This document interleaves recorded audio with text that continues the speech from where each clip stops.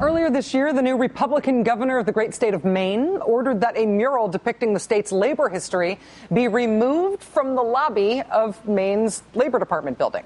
No artwork about the labor movement allowed under a Republican governor, even if it is the Labor Department. But then some anonymous protesters got together and decided to project an image of the mural back onto the side of the building that contains the Labor Department. They put the mural back up. Watch this. Jan. Evening.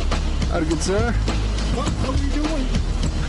Putting the mural back up. Putting the mural back up. I hope not. Uh-oh.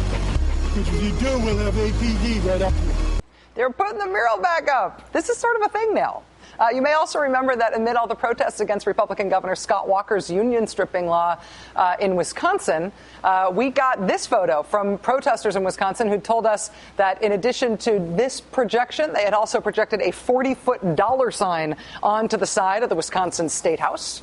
Then there was the anti-Koch brothers protest outside Lincoln Center here in New York, where a theater has been named after David Koch. The protesters' goal there was to rebrand the Koch brothers, an effort that included a whole multimedia program projected onto the side of the building during the protest.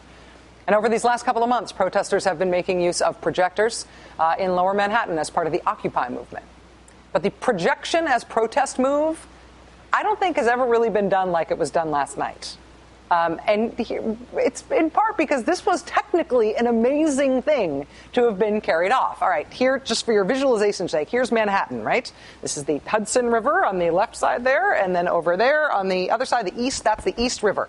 Now, here is the Brooklyn Bridge, the same place where there were 700 arrests made when Occupy Wall Street protesters marched on the Brooklyn Bridge early last month.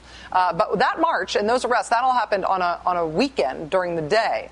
The new Occupy Wall Street action at the Brooklyn Bridge was planned to be on a weeknight this week during rush hour after the time change, so it was going to be in the dark. And, of course, they'd announced it in advance, so everybody knew a ton of people were going to be protesting on the Brooklyn Bridge last night. And right here, going over the Brooklyn Bridge, there is a perfect sight line. Not only for the protesters, but for everybody covering the protesters, for this whole scene that everybody was gearing up for on the Brooklyn Bridge last night. Right in the sight line of that bridge is what everybody in New York refers to as the Verizon building. Now, it's not actually Verizon's headquarters. As the folks at the Village Voice pointed out today, Verizon just has a couple of floors there, and their name on the top of the building is essentially just a giant ad for that company. But more importantly, for the protesters' purposes last night, this is what it looks like, right? It's a big, flat building that has a big, flat surface on it facing the river. And it's a big, flat surface that doesn't have a lot of windows or sharp planes or anything else that might obscure its divinely inspired purpose as the best possible place in the world to show off this year's non-marring, non-intrusive, but oddly effective and evocative visual art / protest technique, the projection. Now, you need three things to be able to pull this off.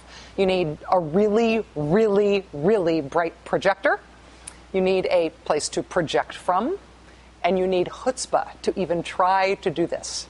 The guy who pulled this off is going to be joining us in just a second. We were able to track him down thanks to the geniuses at boingboing.net. But they were able to pull this off, and this is what it looked like. This is just one of a whole series of images.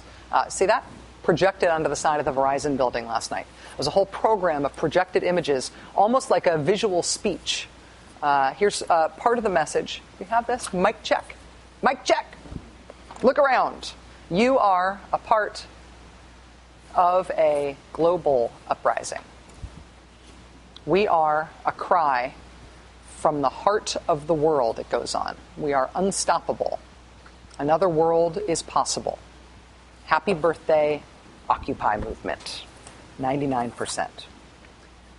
Here's what it looked like on the ground from the Brooklyn Bridge where the Occupy Wall Street protesters were marching.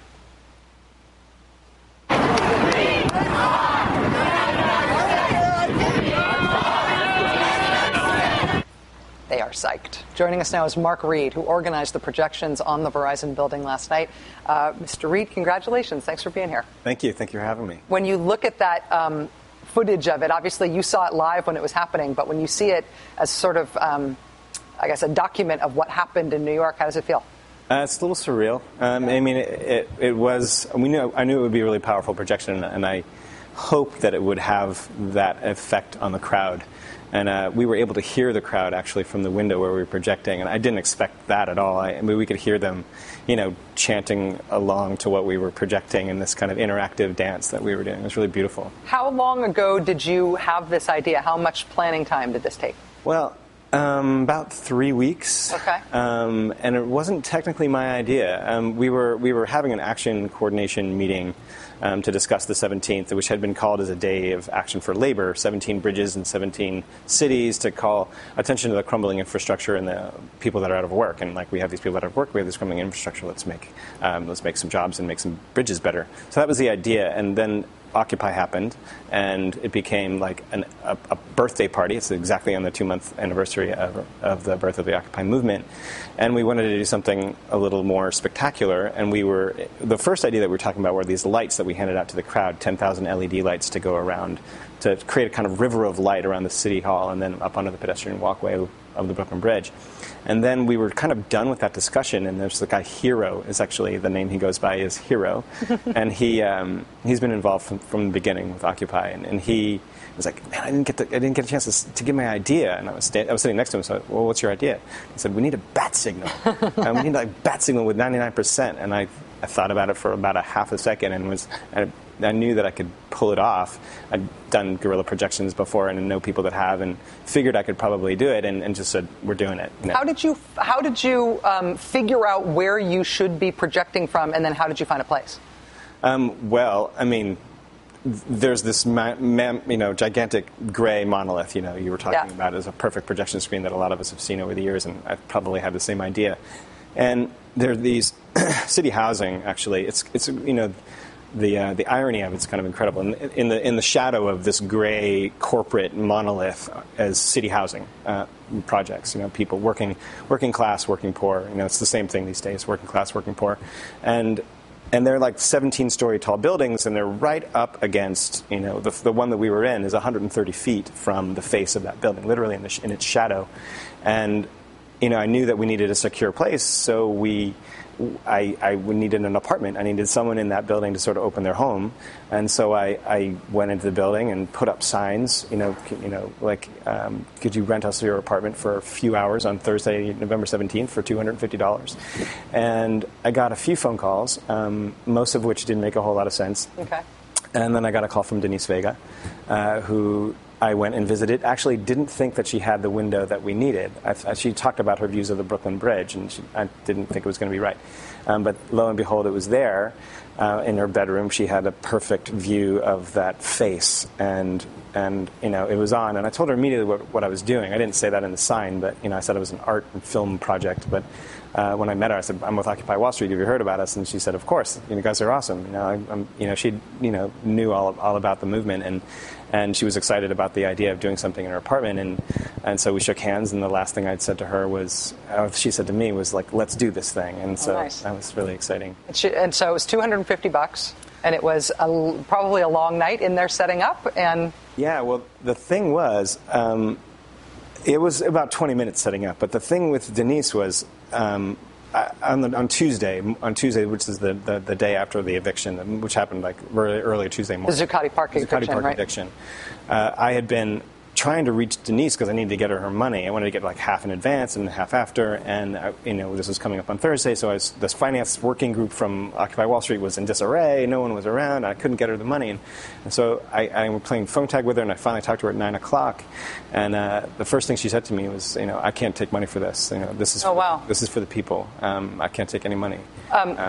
Mark, while I have been talking to you, we have been trying to reach Denise on the phone, and I am told that we have Denise on the phone. Denise, are you there on the phone? Yes, hi. Hi, how are you? Okay, and you? I'm great. I'm here with Mark, who you did the projection project with last night, and I'm just wondering if you could tell us why you decided to do this with him, why you decided to let him use the apartment and participate in this. It so happens that I was talking to my sister, and because that's her apartment, and it so happens that we were together, she was saying, oh, you got to do this together. We got to do this together.